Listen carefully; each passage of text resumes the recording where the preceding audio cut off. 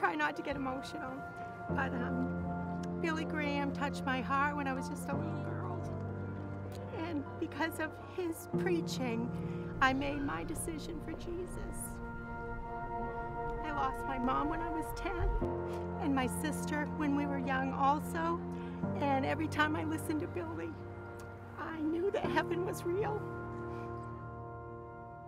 To pass the love of Jesus Christ on to my grandchildren, the thankfulness in my heart and soul to know that family will have a walk in this earthly life and with hope in their heart for heaven. It's just beyond my words and beyond my thankfulness.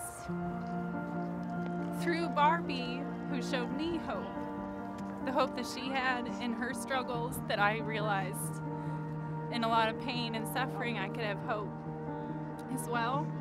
So for my children to see her faith, and I pray that they will see my faith, that they know that no matter what happens in this life, because life will be hard, it often is, that there's hope, and I just pray that they see that, and that our thankfulness for Billy Graham is passed on and they just see it as well.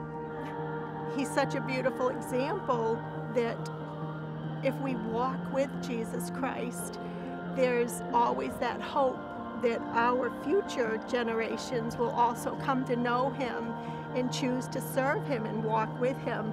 I pray that many will be touched and know that Jesus loves them through what's happening here.